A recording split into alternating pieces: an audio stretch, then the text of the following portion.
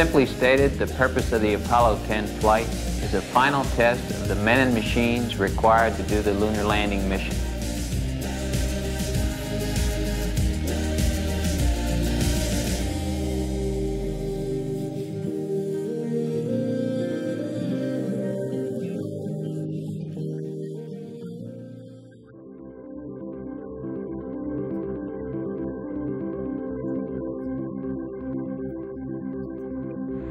Roger, Houston, Apollo 10, you can tell the world that we have arrived.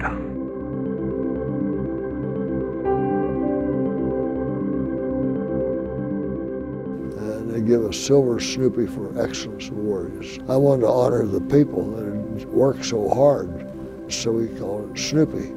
Well, you needed two names, so naturally the other one was Charlie Brown.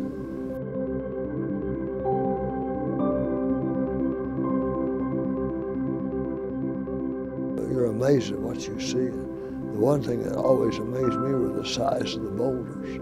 There were these gigantic craters, and down at the bottom would be boulders, and up on the rim would be boulders.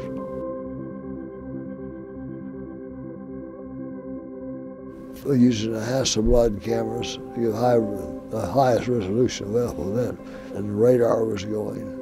So radar mapped, photo mapped, and visually mapped.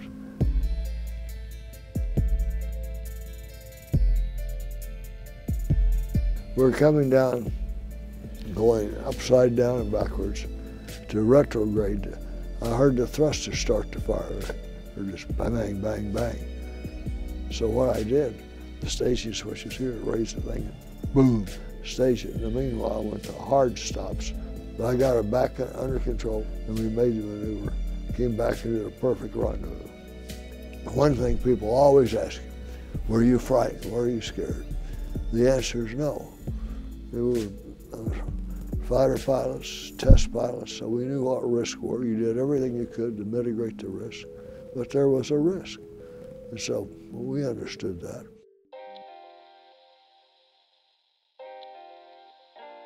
Well, we had a series of debriefings with them because we had all the procedures worked out. In fact, I remember I went to Neil, I says, buddy, here you are. Here's all the techniques, all the procedures down to the last 50,000 feet. And you take it there, hard descent on the surface, 50,000 feet up, it's all done. So they just followed all the procedures we had.